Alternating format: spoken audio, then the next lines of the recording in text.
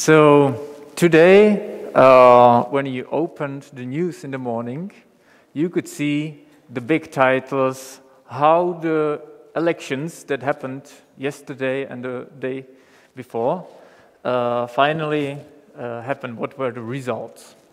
So again, in Czech Republic, we went through this ritual of regular elections. So people went to vote. And when we will talk about Parallel Polis, I think it's interesting to stop at this point, because Czech meaning of the term to vote means hlasovat, or dát hlas, to give a vote, has very interesting etymology. Because when you strictly translate the term hlas, it's not a vote, it's a voice.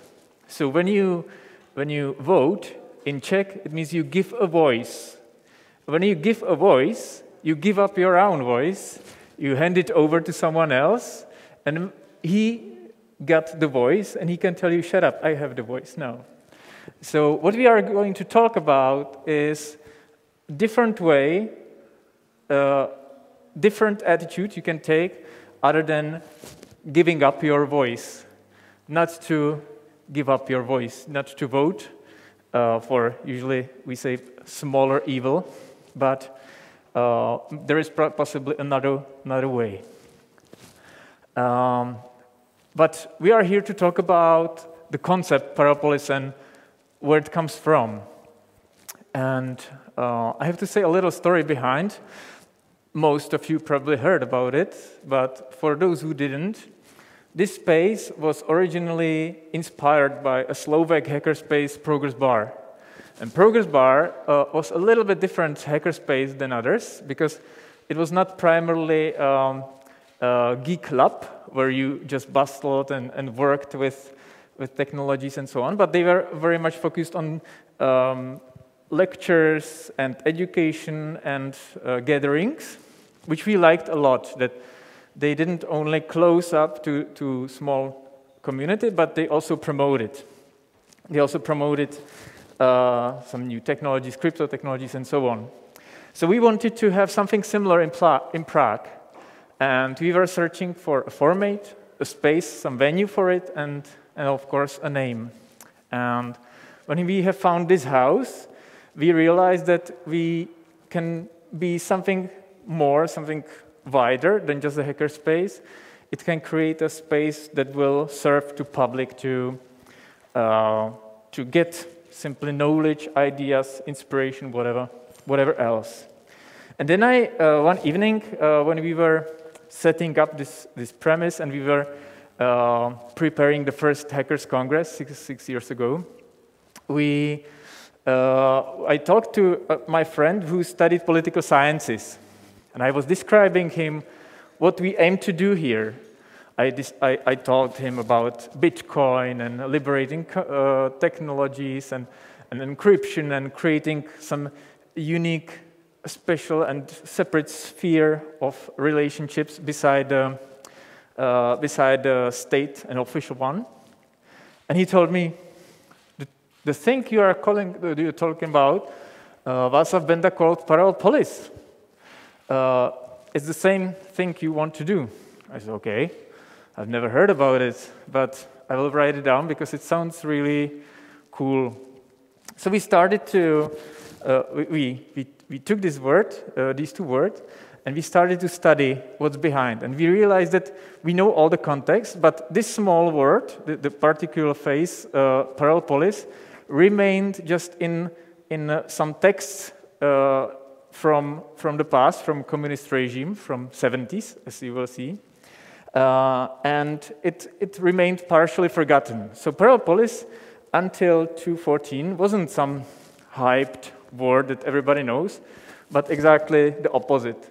Like only a few historians and few political scientists knew the term Parallel Polis. So we decided to take it up and give it a new life. As we were diving into the term, it was interesting and important to understand where the term comes from. And especially for those of you who are not into Mid-Europe history, it's very important to understand at least the very basics, how the environment and the era where the Parallel Polis comes from looked like and how it developed. So we are in deep 70s when we talk about Parallel Polis, and at this time you can see it was deep communism here, which started in 1948 with very brutal change, which was very, very unexpected, and it was a big lesson because after the Second World War, everybody thought that these animal stuff and terror and brutals that happened during the Second World War will not happen again. And 48 and 49, and it was here again, and in a very, very sharp way. The communists achieved during 1 or 2 years to spread the fear and orders so effectively that they simply smashed all opposition or other voices and established really tough totalitarian regime. Then in 58, you probably know about Khrushchev and his critics of Stalinism and so on. So the situation stabilized a little bit, and the environment became a little bit more liberal and breathable. Then a very important part was the Prague Spring, 67 and 68, which was an era of very high level of liberty and very optimistic social atmosphere, when especially art, literature, but also many other professions could suddenly express themselves much freer than it was used before. And to this situation, without any warning, in 68, there was this direct invasion of USSR armies, you probably know about, which was like a punch from the Soviet Union that nobody expected. And to this peaceful and liberal environment suddenly came the Soviet tanks and started to shut to public buildings like National Museum and so on. So for the witnesses, as I was interviewing during my program Polis 100, that was exactly about this era, they told me that they were totally shocked by what was happening, even though they already had the experience of the communist regime before. Then from the 1968 and 80s, after the occupation, there came so-called normalization. It was a very tough wave of totalitarian practices, which we'll be going to talk about. And in 80s, there started some stagnation. The regime started to be more in defense than in offense, and the structure started to simply disintegrate and so on. So when we talk about Parallel Polis and when it happened, so we talk about this era, these 70s, after the USSR army occupation. So we call this era normalization. So what happened? In 68, the tanks came, the armies, and after that, there were a couple of individual acts of protest. One of the most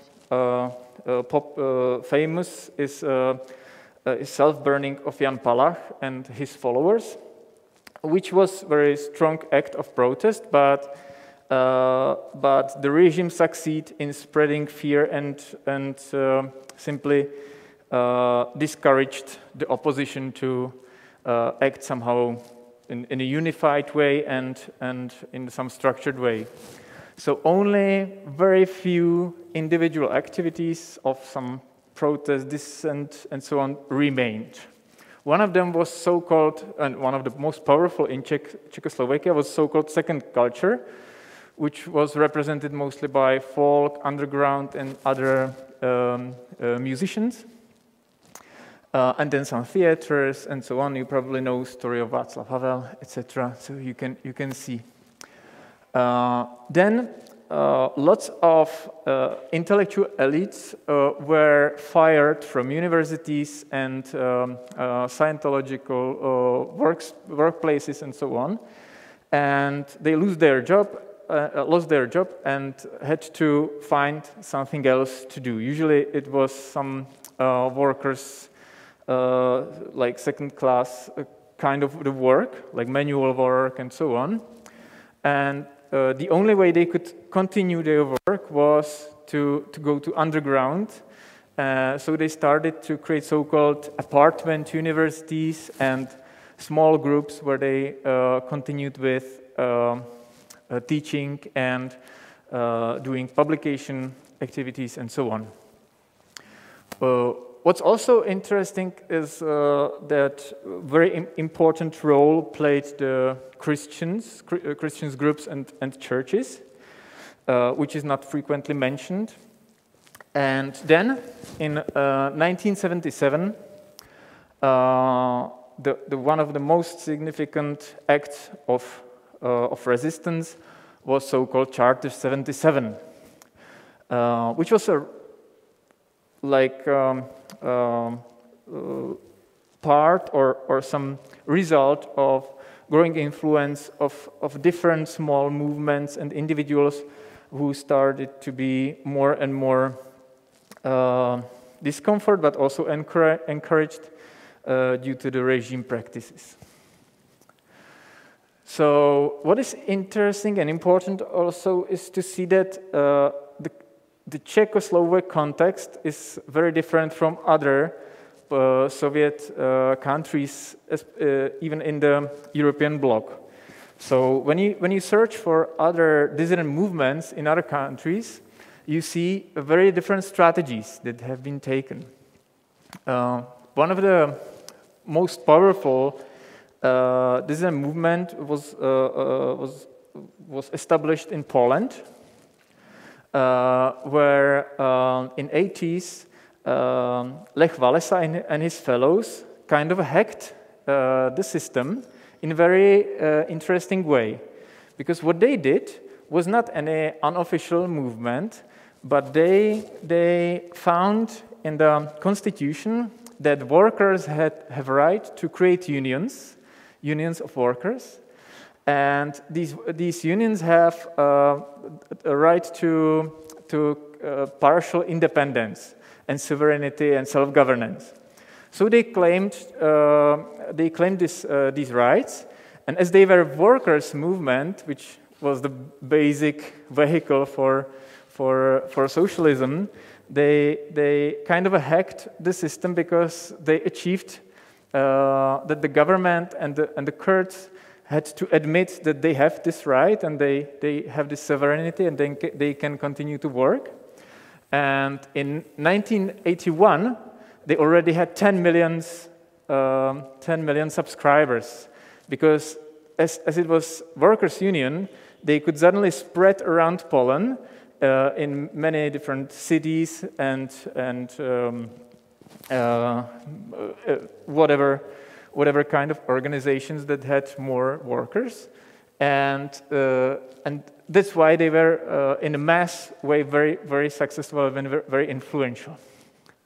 In Hungary, when I take another example, the opposition or the protest movement were more like relevant political opposition. They were more like reformists who wanted to discuss with the system and push to change the system. So it was more like political way of changing things. Another example is Slovakia, where the dissident movements were very small, like in comparison, especially to Poland, but even with Czech Republic. But they had different nature. For example, environmental protecting groups or churches or individuals who operated in different spots in Slovakia. So we have to understand that the context of these parallel policies, if we use a very wide term, differed country to country and culture to culture, let's say. But now we are going to talk about Charter 77 because there is a direct link between the term Parallel Polis and Charter 77 that I will explain to you. So what was Charter 77? It was basically a petition of so-called civil society that just wanted and appeal to government to keep the rules that they accepted via international treaties that contain norms related to human rights. It was signed in Helsinki in 70s, but immediately the regime started to interrupt and not to keep the rules. So Charter 77 was an appeal that wanted to be legal and direct dialogue with the government, and appealed to comply with the human rights rules. Here you can see some quotes. So you see the narrative and examples of the text. So it was really like from our perspective, it was nothing very aggressive, because they just asked to keep the rules the state already accepted. But in this time, it was really very brave act, which the regime took really bad. How the Charter 77 worked? So it was a text elaborated by a collective of authors that wanted to remain anonymous, but one of them were Václav Havel, also Václav Benda, and others, other important names of the Czech dissident movement. They insist on remaining unpolitical in terms that Charter 77 unified different professions, different political thinking, different currents of thought, and so on. So they wanted to unify all the streams of protests and opposition movements together. They didn't achieve that much mass influence. Finally, it had like 1,200 signers until the end of communism. So it remained a very small initiative. But the reaction of the regime shows that it was like a hit to the black middle point, because the regime reacted really in a strong way. So all the protagonists afterwards were quite brutally chased and interrogated and still under surveillance, criminalized. Lots of them remained or ended up in jail finally. So what was the reaction? Václav Benda describes the ways of reaction in a small article from 1968, where he summarized up a very interesting point, and it was that the regime had set of strategies that they repeatedly changed. They still use the same, they only changed it. This time we're gonna create some anti-campaign. One of the examples is so-called anti-charter, which was a text that was refusing the Charter 77 requirements and appeals. And they asked all the Czechoslovak elite, especially artists and teachers from professors and so on, to sign it. So they've created a very strong media pressure based on defamation. You could read that the Charter 77's representatives were like junkies who took drugs and poisoned wells and were funded by imperialists from US and so on and so on. So really like so if we talk about fake news today, it was nothing in comparison to fake news generated by the communist regime at this time. Another way was bureaucratic persecution. So whatever you wanted to do and you needed some approval for it, you didn't get it. You couldn't travel, you couldn't study, you couldn't whatever. You were still in some clash with administration. Another way was police repression. So everybody from the movement knew that they have their own police officer. They knew that the power tries to persuade other people to cooperate with them and become agents. So they knew that there probably are infiltrated agents among them, and they were totally without any reasoning suddenly arrested, interrogated for a couple of hours, and then they let them go. And they did it repeatedly all the time, so you never knew if you come back home or not any day.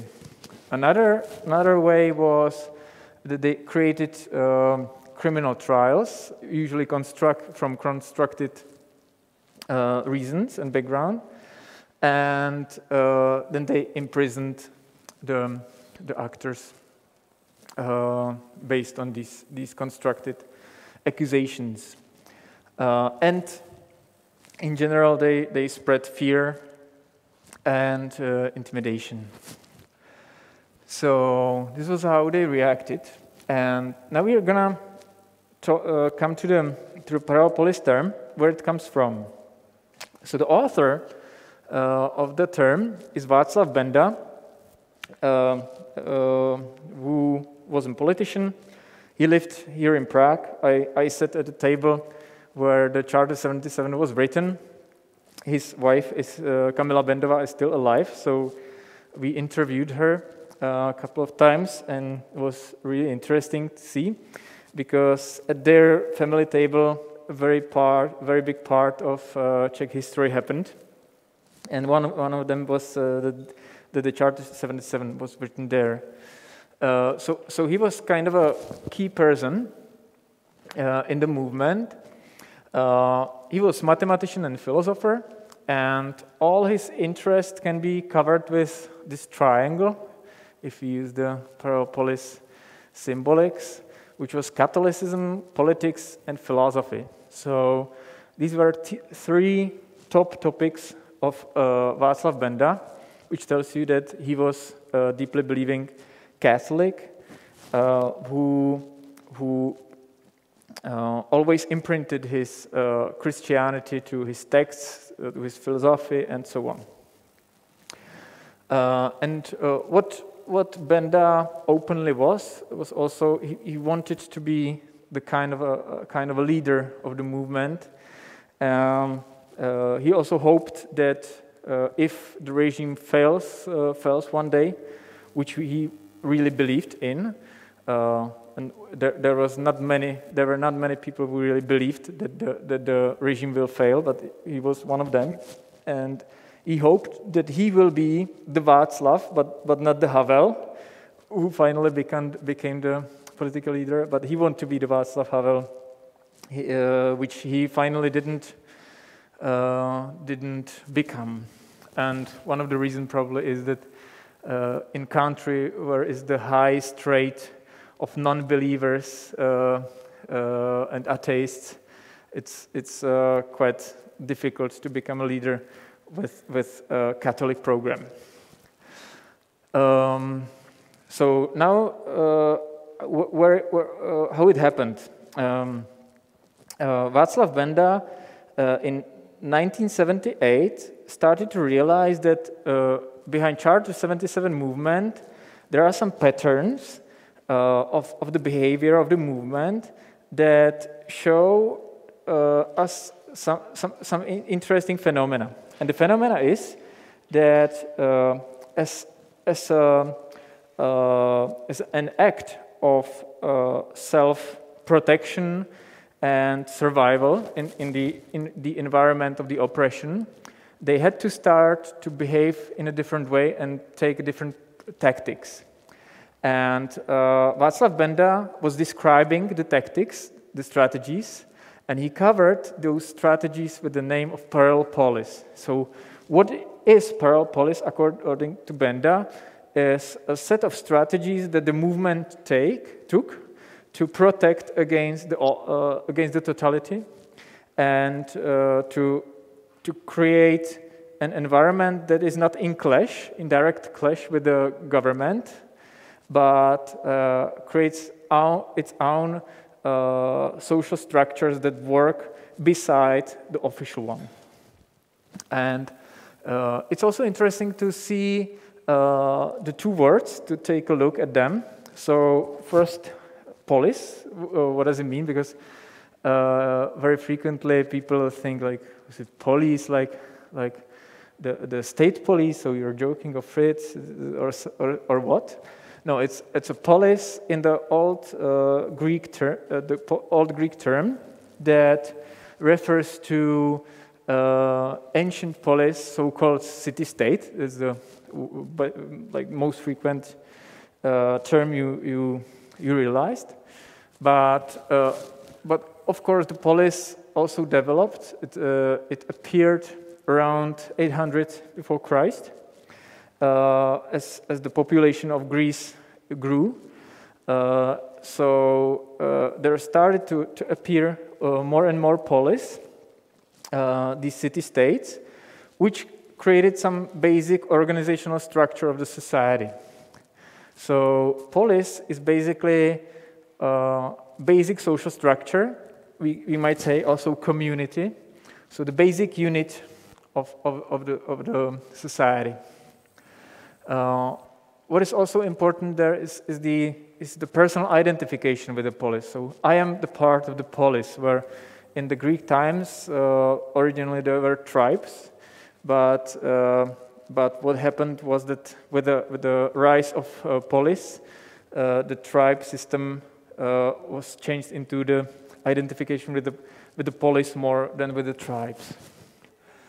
And what was the primary visible character of polis was that every polis had its own army, its own laws, and its own set of gods. Then the word parallel is also interesting to take a look at the etymology, because very frequently people think that it's something alternative, something derived from the main thing. So we take the official main thing and we just create some fork of it or so.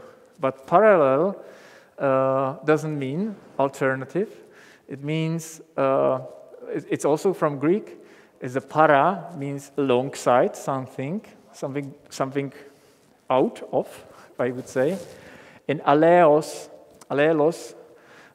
is one another. So we see the total differentiate of the subjects. So it's always something totally separate.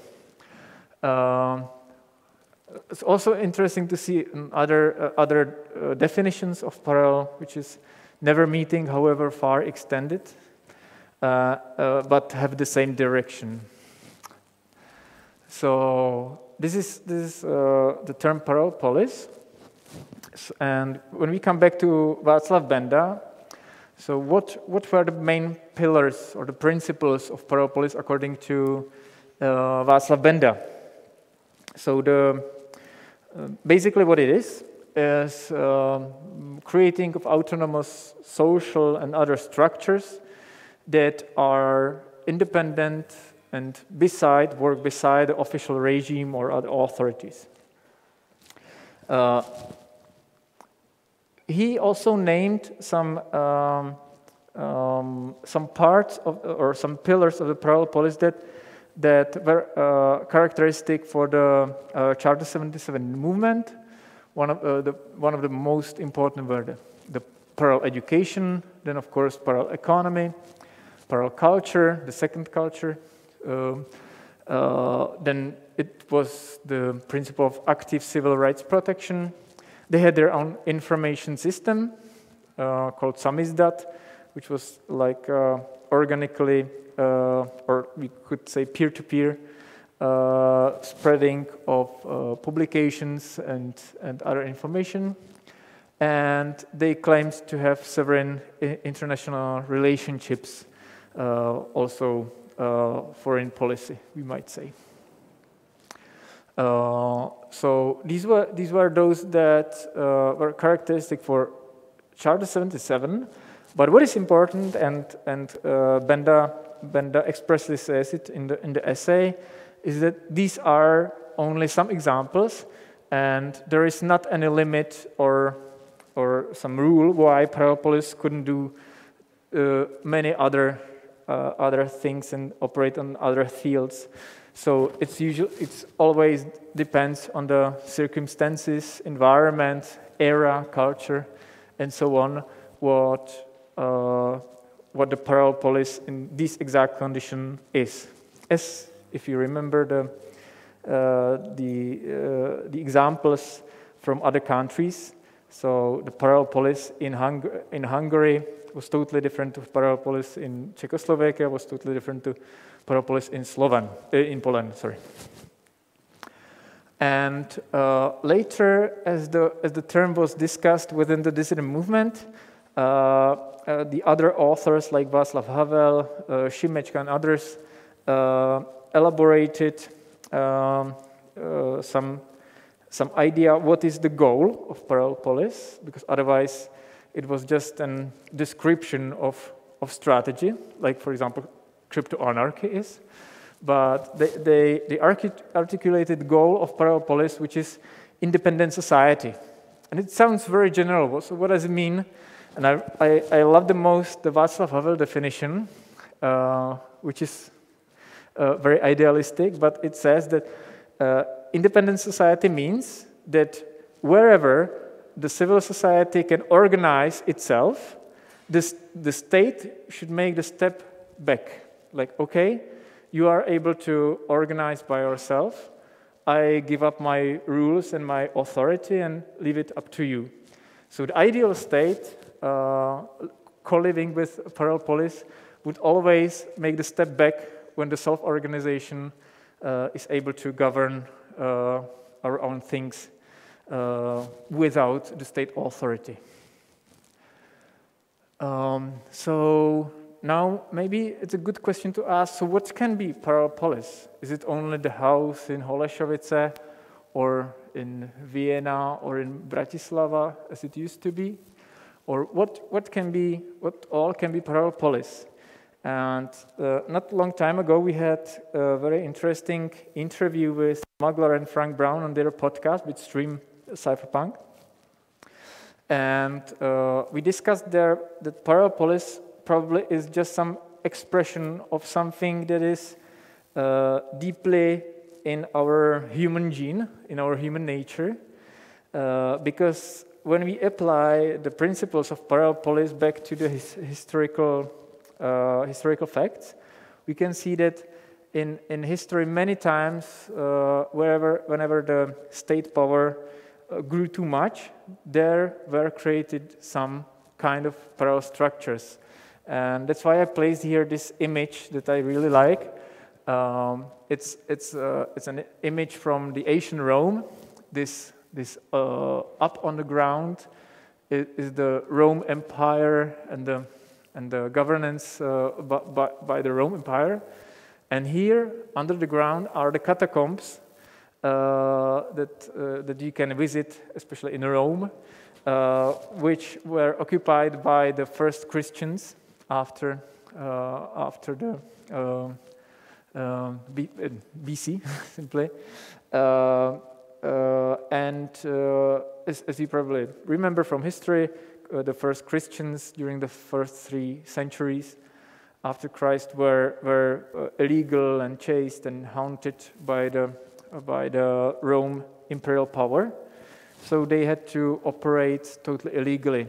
And their strategy was that they dig into the ground and created like truly underground cities, or catacombs, it's called. So even back in history, 2,000 years ago, we can see some expressions of need, in this case, to freely express my religious preferences. And it can, of course, also be something that will happen in future. I chose an example of Parallel Polis 3.0, which is a concept described by Bednar, who is having parallel talk right now. And I recommend to read it if you haven't. It's on the website of Slovak Parallel Polis, paralelnapolis.sk. And it's an idea how a Parallel Polis concept could develop for future, not to be dependent on physical space, physical premises. So he proposes kind of a fluid structure, which anyway is happening as other Parallel Polis and in different forms are growing, not only in Czech Republic. So this is some final thought that I would like to propose, and I would like you to think about and learn from history, because maybe some form of Parallel Polis is some kind of anthropological constant, something that is common for all humans, all human beings. And we can see throughout history that some forms of Parallel Polis happen, and we can learn from the strategies. We can see even now in the world, when we take a look to different regimes, that things are happening there. When you take a look to North Korea, you can see that there are youth smuggling into this North Korea culture, especially from South Korea, but from other countries as well. And even though the regime did a really, really good job in brainwashing the people, they didn't succeed. Some basic need for freedom remained even in this North Korean regime, and some versions of Parallel Polis we probably don't know about now are happening there as well.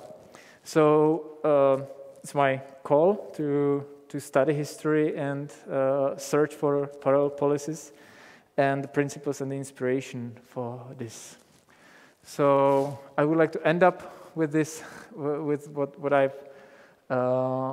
I've started with, and it's the moment when I was talking to my friend about crypto technologies, Bitcoin, decentralization, and so on, and he, as political scientist, realized the connection, some relation to the historical point from 70s to Parallel Polis, to the concept, and he proposed that. And for me, this is a very interesting moment, because it connects some very small piece of our history with something that is happening now, and which was the very grain and seed of this concept we are participating on now.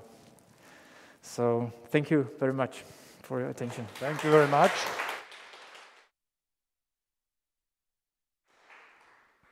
Do we have any questions? Raise your hand, please.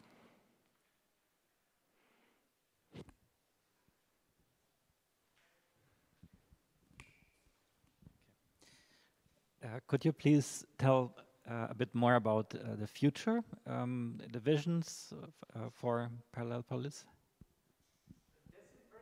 That's a very good question.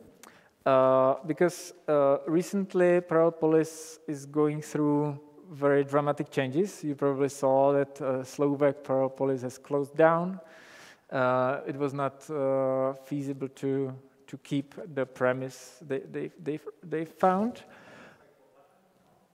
Bratislava, Slovakia. There was Parallel Polis for 2 years or 3 years. Another Parallel Polis was established last year in Vienna, operates totally independently in a very nice way. And there are other groups, like in Košice and in many other places, that somehow want to deal with this, what we've done here, and continue with it and follow it up. But even this project, this like first polis, I would call it, goes through changes, which are organizational, which are related, of course, to need to create different business model for operations of such a big house. And there is also this concept of Parallel Polis 3.0, like a new version that wouldn't be that much bind to physical premises, to some like institution in the physical way, but could provide us some tools to cooperate and work together in another way, which I think is very important for future, because what is happening in the world now, and it's the topic of this Congress, is that accidentally the situation can get much worse, and even keeping the physical space might be too big obstacle due to some oppression, repression, whatever, from the side of the state. And we have to be ready for a moment when we won't be able to operate a physical space. Charter 77 also didn't have their own coffee and co-working and so on, because it wouldn't be possible, simply. And we have to get ready for a moment when it won't be possible to operate in this nice way anymore. And I think the concept Parallel Polis 3.0 is exactly the way, the direction that is interesting to talk about.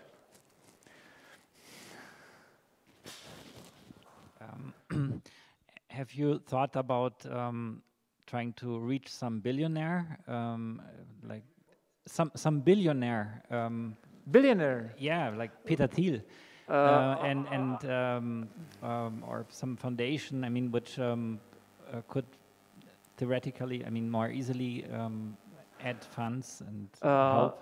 I think these principles are set from the very beginning very clearly. There are different kinds of memberships in Parallel Polis, and one of them is so-called board of donors. This is the highest way of membership, or not highest, but the most generous, I would say. And these people pay quite significant amount per month. I think it's like 700 euros, 600 euros, something like this per month. But the point is that nobody can pay more. They have like strictly done set up the fee, the membership fee they pay. So which should protect the organization from one general partner who will donate us lots of money 1 year. So the organization starts to operate with different budget, and another year he can say, if you don't do this thing that I like, I will stop my funding, which can be fatal for the organization. So that's the principle how we reach the money of, let's say, more wealthy people. But of course, it's living organism and things can change in future. I don't exclude it. Yeah, sorry, there's another question, so we can get back to you if there are not any others. So at this moment, would you say that Paralelní Polis community has more of a physical presence or online presence, if you should compare it? It definitely was more about physical presence, and I think that during the last year it takes serious, important lesson that being dependent on the physical presence only is not the good way. So I think now this Congress is exactly good example how the things evolve, how the thing evolves, and I can't imagine that it would come back to physical premises only presence. I think the online would be more and more important, of course. Any other questions? Just to add on the idea I mentioned before about the billionaires, because I think that there are many people, some people or many people in the crypto space which made a lot of money with rising crypto prices. Some didn't. I mean, some even had losses because of unfortunate things like MT-GOX and etc. But I recently saw some article also that the number of Bitcoin billionaires or multimillionaires is like again rising very much, and so maybe we have through networking we can reach to such people, and maybe if for one time because of Corona also. You could set a clear rule like, okay, this time we will accept larger donations, but with absolutely no interference, of course, in the operations. Because I think that at least a part of these very rich people now, they, if we made them become very aware that they only did get this money because of Satoshi and all the others who contributed, then I think this is such a great place, and such many great things come out of here, so that it's very nice to hear. Of course, donations are always nice. But what is much more valuable and sustainable is when the organization is able to create the fundings itself. So I think this should be still the main focus: how to be totally independent on donations, and then the donations can be the nice to have add-on, or some network that protects you from total fall. In case of some critical situations, then some donator who helps not to fall to the ground can be, of course, important. And in other parallel policies in history, of course, it was very, very important as well. The frequently quoted Soros, this big donor, one of the biggest in the world, also supported Charter 77 in the 70s and 80s. So yeah, we can see lots of parallels with history as well. But not Parallel Polis. He didn't fund Parallel Polis, as far as I know. There is one more question. Okay, last question. Appreciate.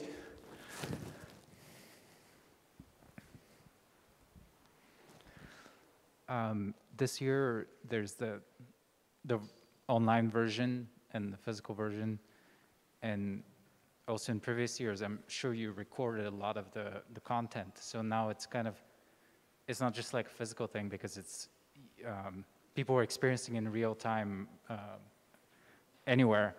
And we just spoke about like a sustainable way of surviving, like in a material sense. What's your plan or vision for, you know, this content or the stuff that's being generated? Like, does that relate in some way to sustainable way of, like, for example, you could have like a library of content that you pay to access, or like there's this now that you have the valuable stuff in this form, and you're open to you know, opening it to the world, you don't have to be here. Like, how do these two relate, or do they relate in your vision? I'm not the person in charge for this, because I am since May I'm not member of the leadership of this organization, so it's not in my hands anymore. But as far as I know, the Slovak model will be followed. So Slovak Parallel Polis create a paid zone for courses and lectures and so on that happened in Parallel Polis physically. So you cannot access all the content for free, but there is some paid zone, and I think this makes sense because it worked pretty well in Slovakia. So I think this should be followed as well, and the user experience with the hop-in with the tool for this congress is quite nice. I'm positively surprised how nice it works. So I think that's exactly the way how to do stuff. Yeah.